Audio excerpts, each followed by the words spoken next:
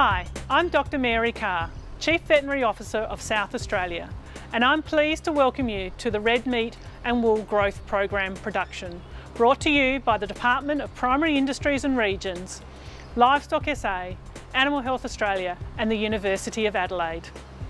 Today we are exploring the Enhanced Abattoir Surveillance program with a focus on pneumonia and pleurisy.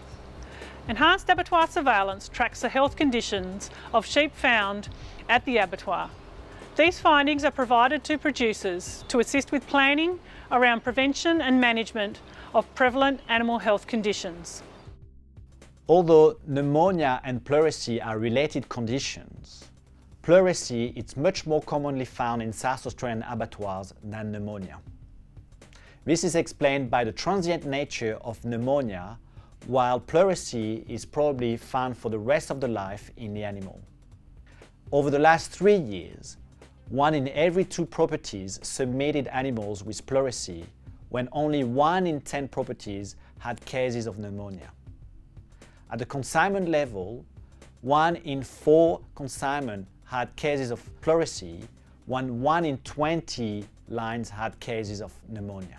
Although a lot of farms and mob are being affected, only 1 in every 30 slaughtered sheep would have pleurisy and 1 in every 100 sheep would have pneumonia.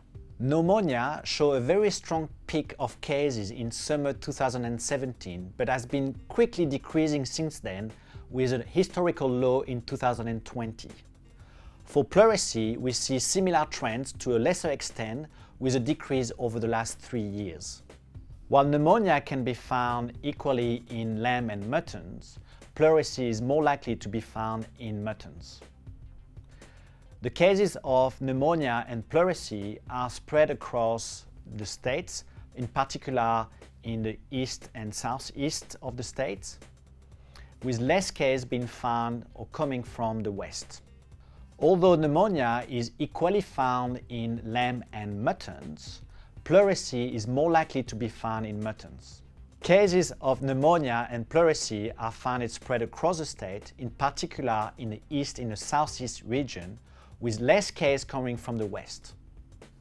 We observe a very strong seasonality in the detection of pneumonia cases at the abattoir. There's an apparent drop during the winter, when we have an increase during the spring and summer. Although we can see that there is a strong seasonality in pleurisy in lambs in the first half of the year, there's apparently no seasonality in muttons. So pneumonia, as most people appreciate, similar to getting the flu, I suppose, that you'll get causal organisms. Often it's a virus-based initially. So some of the common viruses include mycoplasma. There are influenza viruses as well. Mycoplasma is actually a far more significant cause of pneumonia and often an incurable pneumonia. So pneumonia is simply an infection of the lungs. So the main causes of pleurisy pneumonia often start out with a viral infection, often lead to a secondary bacterial infection.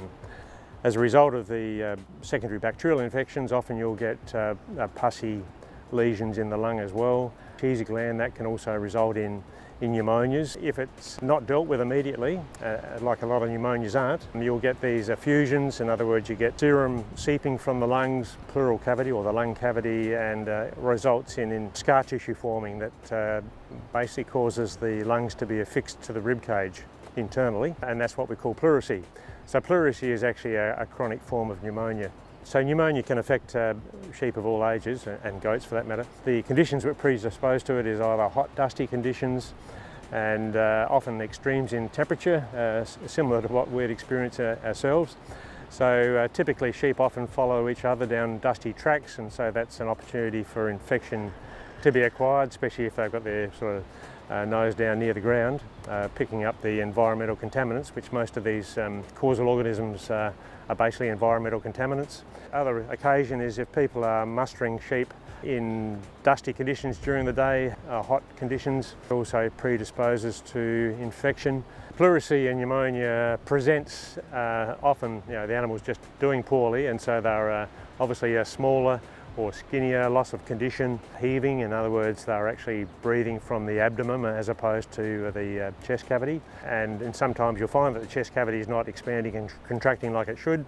And so the breathing is actually through movement in the abdominal cavity, which is quite abnormal.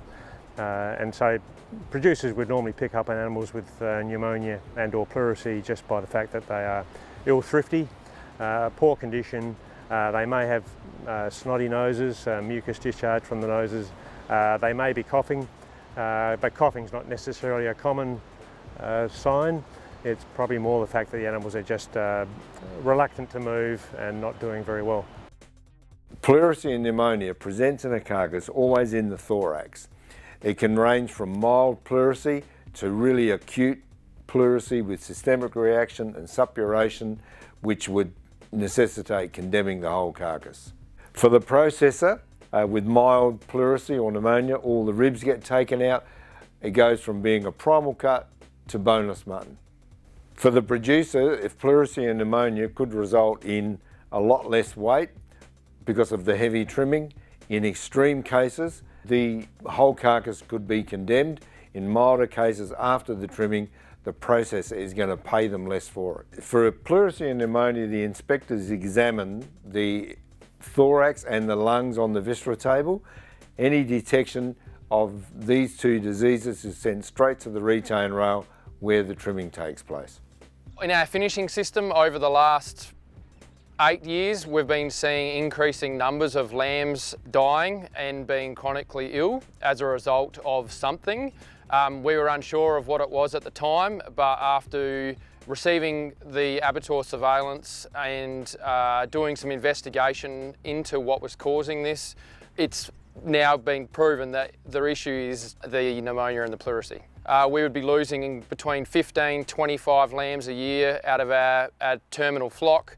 But for me, probably the bigger loss was not knowing what the production loss was. So if I had dead ones, there had to be sick ones, and those sick ones wouldn't be growing at a growth rate acceptable to get lambs to market. At the time I received the Enhanced Abattoir Surveillance feedback, I happened to be working with some other consultants in the animal health field, and so I was able to share my feedback with them and help come up with a bit of a targeted plan as to how we were going to look into my pneumonia pleurisy issue. The closer animals are to each other, especially during hot, humid, dusty conditions, you're going to get a much higher spread because a lot of the infection is spread just through droplets, through breathing, inhaling, exhaling. So where animals are congregated closely, even around water troughs, is enough to cause a significant amount of spread of infection. If it was a human case, for example, you'd be using dexamethasone and some of the anti-inflammatory steroids to reduce the inflammation and discomfort and pain associated with breathing. But of course in animals, often they don't get that luxury, so it's more a case of antibiotics, but often it's too little too late. So we really need to look at preventative programs.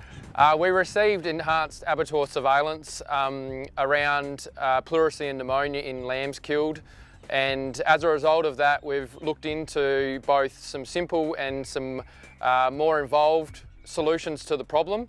The way we handle our stock, the condition of our yards, whether they're dusty or not. We put in laneways, we could let them wander in at their own pace. So far we haven't had much luck, and we are still in the process of chasing this problem to reduce the number of lambs that suffer here with pneumonia and pleurisy, and we hope in the future that we will find the magic bullet. Between 2007 and 2021, the Department of Primary Industries and Regions managed the Enhanced Abattoir Surveillance program at Lobethal and Murray Bridge, with funding from the state and national sheep industry funds and national industry funding from Meat and Livestock Australia. It was the EAS program that provided producers with the feedback discussed in this video. Although EAS monitoring has ceased, there are plans in place to transition to entering South Australian data into the national system. This national data can inform the development and funding of appropriate industry and government initiatives on the ground to better support South Australian producers to reduce losses caused by unnecessary carcass trimming and to take advantage of premium markets. To assist producers, Animal Health Australia has partnered with PIRSA to create the Sheep Health Conditions Carcass Impacts Tool, a 3D digital tool designed to show the industry what 6 common conditions look like on a carcass and give them an idea of how much trim may occur at the processor. Livestock SA encourages all producers to talk to their processors about what carcass and disease and condition data they can access from their consignments. Thanks for watching. We hope you have learned more about pneumonia and pleurisy and the importance of managing sheep health with the help of Enhanced Abattoir Surveillance. To find out more or get support with your business, contact your local animal health advisor from the Department of Primary Industries and Regions or the South Australian Livestock Biosecurity Extension Team through the Livestock SA office. The Red Meat and Wool Growth Program is an initiative of the Government of South Australia and supported by Meat and Livestock Australia, the South Australian Sheep and Cattle Industry Funds and Sheep Connect SA.